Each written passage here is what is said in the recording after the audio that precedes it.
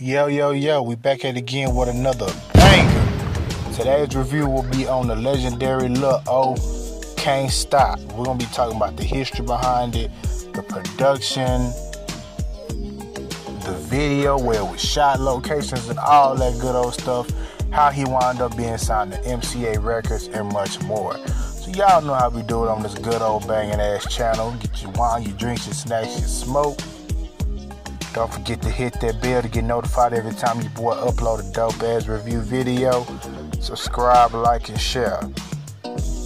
Without further ado, let's get into this. Just a little history to go back. Around this time, Lil, before he was a rapper, he was a trapper. Yes, Lil, the legendary Lil, he was a trapper. He has said this in many interviews. He was basically a kingpin in the drug game. Then events start to transpire, and he had to get out of the drug game eventually. But throughout this whole process, he have always loved the significance of music. And of course, Screw was blowing up on all over Houston. His name was booming. And of course, you know, Lil heard of Screw, because everywhere you look, everybody's talking about this dope ass DJ. So while Lil, by this time, you know, some events had transpired, and Lil had went to jail. He had to sit down for a while, and he wrote his first rap in jail.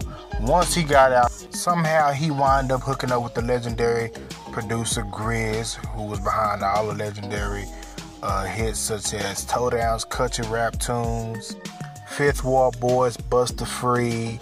He was also on Blood Money. He was also on Godfathers Before It's Too Late. He was just blowing up around this time, and they hooked up, and Lil was just spitting some stuff to him, and he was like, damn, that nigga hard, bro.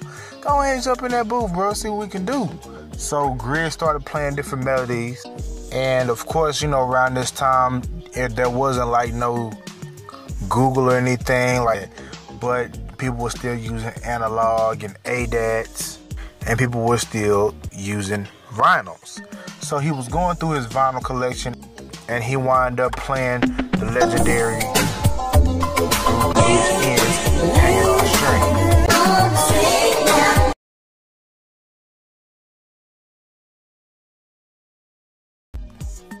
And Lil was like, damn, cuz, man, man, you can't just play that nigga just, man, we gotta use that. And so he sampled the vinyl, and he looped it, basically. He looped it, and then he went into his drum pad. Not sure what type of drum pad, whether it was the ASR-10, those mini drum pads, the MP3000 or something like that back then. Of course, it was an older setup.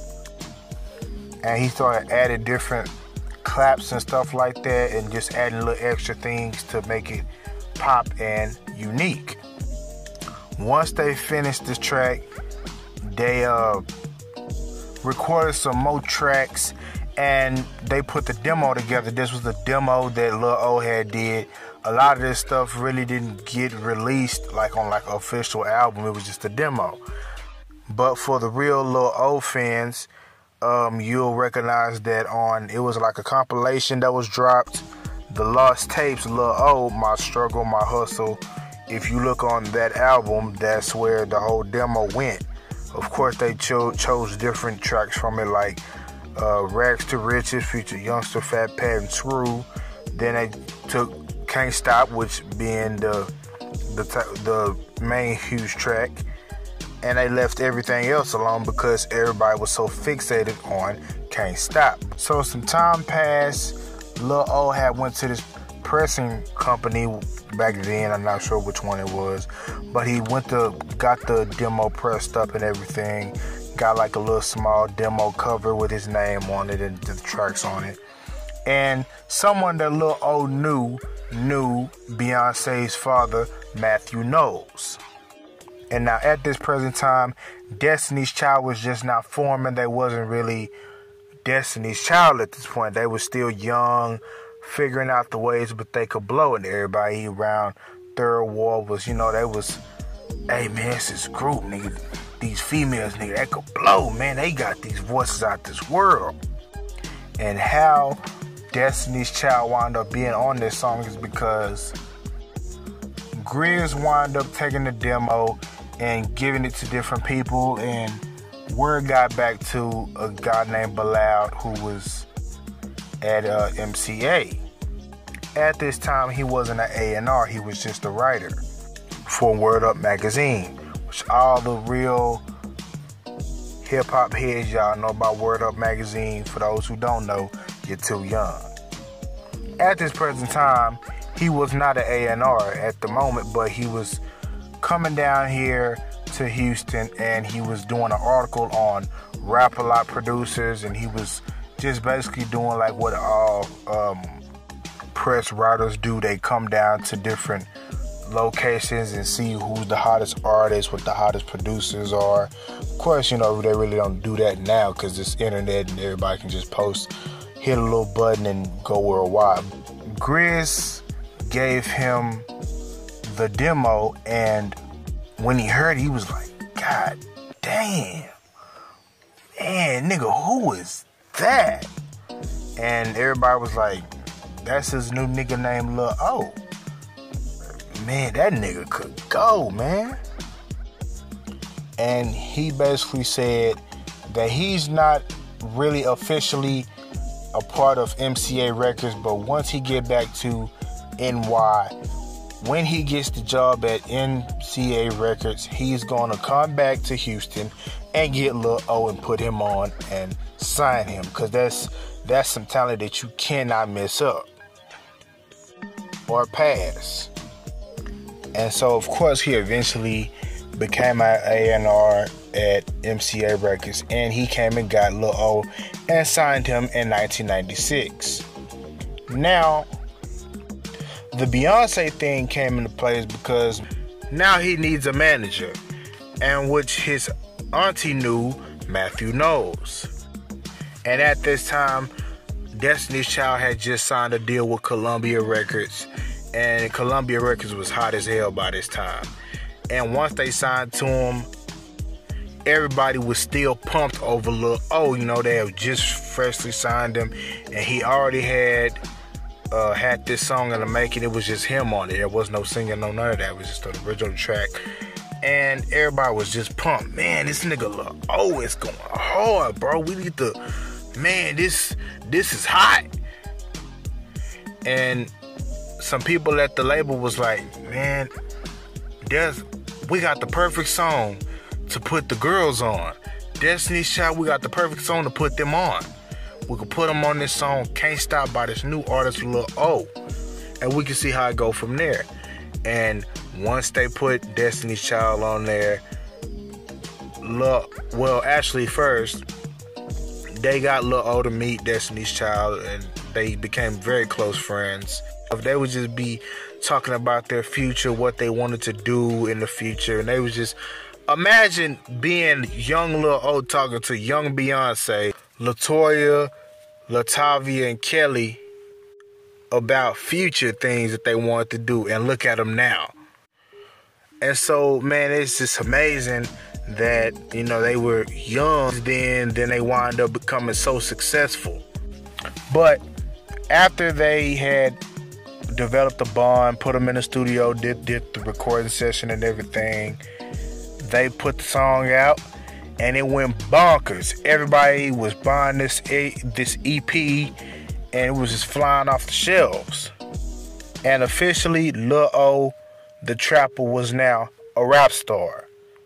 People in the streets, they was like, man, nigga, it's this nigga named Lil O, man, this nigga here hard. It was like, nigga, now Lil O, the trapping Lil O. Then they heard From Bracewood to Wolfell on down to Club Creek. Like, god damn, nigga, that's Lil O. Nigga, that nigga be on the block every day. Now he a trap, man.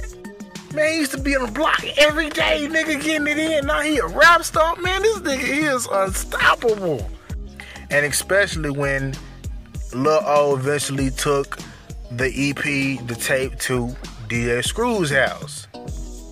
He pulled up big Benz, Bezzatined out, fresh, creased, Storchidine. He went in there and just happened so to drop by on a normal day. Gave DJ Screw the tape and was like, hey, I'm Lil O. You know, hear my tape, you know, check it out, see if you like it. Once he popped it in, everybody started liking it. Everybody bobbing their heads like, damn, this hard. And he was just getting much props, and everybody was fantasizing over Lil O the rapper.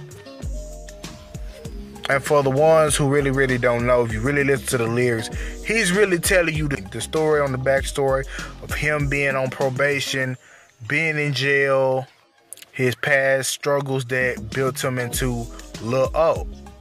But you got this banging ass beat, and you could barely even pay attention to the lyrics because how banging, jamming the beat is. Like if you put it in the trunk, man, it's over with. And so now, Lil O, he has gathered the money to do his first video. And back in these days, there were a lot of clubs. Everybody was alive. All the legends that had passed along now, they were alive back then. Lil O invited everybody to the set. He had filmed the location at Jamaica Jamaica, the old school club Jamaica Jamaica. And those are for the proper people, you know, but we call it Maker. Lil O put the call on, and Botany came, Corey Blunt, I believe. Even in the video, you see Pat and Screw bobbing with Lil O. And you even see Destiny's Child bouncing and body rocking. In some of the scenes, you see Lil O playing pool with Willie D. And this was at Willie D's peak. I'm not sure if he was already solo by this time. He might have already did Freaky Deaky with Pimp C. That might, you know, my dates might be off because he probably did that later on. But he had Willie D in there. He had a whole bunch of slabs. This one, the slab culture was heavy with the original swingers. Like everybody had brought their slabs out. They slant backs. It was just a whole slab fest. Boys was dripping candy paint. And back then, this is when Houston was Houston. There was a time to be alive. Like when you look at the video, it's like one of those things you be like, damn, man, what a time to be alive. And so both of these parties, Lil O and Destiny's Child, they blew up so quick. Lil O was actually officially the first one to ever put Destiny's Child, Beyonce, Kelly Rowland, Latoya Latavia on BET. I wish I could find some footage from them performing it. I'm pretty sure that they performed it a lot. But there were a lot of like tapes and stuff, so there were kind of maybe like some fans out there, like some Lil O fans that got some footage on VHS tapes that haven't got their stuff mastered to DVD or something, or you know, just digitalized or something like that. It would be good to see footage of them performing. And soon after this, Lil O started hooking up with the rest of the SUC. He would go on later years after this to make the legendary album Blood Money, which I'll do an album review on that soon. But yeah, I hope y'all like this review video as much as I did. Your boy is hitting with them bangers back to back. You know, the more constant, the more y'all gonna support. So stay tuned. Keep that bell on. Subscribe, like, comment, and share to all you music friends who love this channel. Love music, period. And I'm talking about real music. And without further ado, for the Culture TV tuning out, your boy gonna always be here. It's gonna have that good quality content that's gonna bring your eyes and ears to the real. And I'm out this joint. Much love to the legendary Southwest legend, Lil O.